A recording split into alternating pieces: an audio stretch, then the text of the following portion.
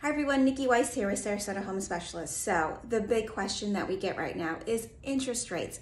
Where are they headed? How does it affect your buying power? And how does it affect if you're about to sell and purchase? So here's the thing, is interest rates still are manageable. It all depends on your financial analysis. So how much down payment do you have? Are you going to be doing a PMI?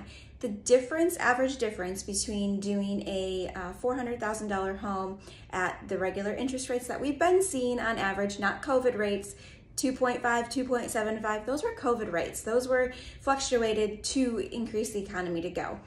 The ones that we were averaging for a while and for a few years was about 4%. So at about 4%, 4.5%, fluctuating to 6%, it's really a $350 a month difference. So that is manageable, dependent on how much your down payment is. We can talk about buying down points with your lender. Our local lender, Candace Copeland with Bank of England, is a fabulous resource for this. We'd be happy to connect you with her.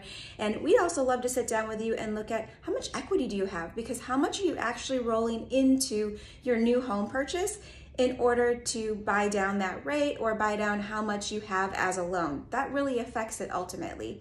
And while we are seeing a lot of prices level out and stabilize out, they are not going down. So those who have purchased correctly before 2020, even last year, those who had purchased last year still have major equity in their home. So if you found that you rushed to buy last year or even the beginning of this year because you were sick of the multiple offers and things like that, or if you purchased 10 years ago, 8 years ago, 6 years ago with us, we would be happy to sit down with you and see how we can get you into your dream home.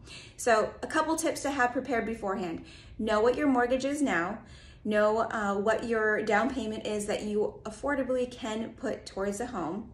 Understand if you're going to have PMI or not, because if you're a first-time home buyer or if your home that you first bought was first-time home buyer program and now you're going into another home, there are conventional loans that are actually very beneficial, between 3, 5, 10% down. Now again, you will have PMI though on those, so be careful with that. And that's where your lender that is trusted and you know will help you. Be very careful for those scams that are out there right now saying, we have lower interest rates, we have 4% interest rates.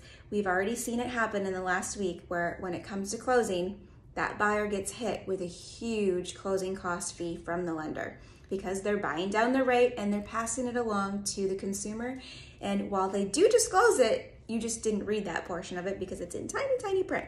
So we would be happy to compare apples to apples for you and make sure you are making the right financial decision, because we are your real estate advisor, not just your realtor to open doors. We are here for your financial goals. So give us a call if you have any questions, and we're happy to help in all of your buying, selling, and investing needs.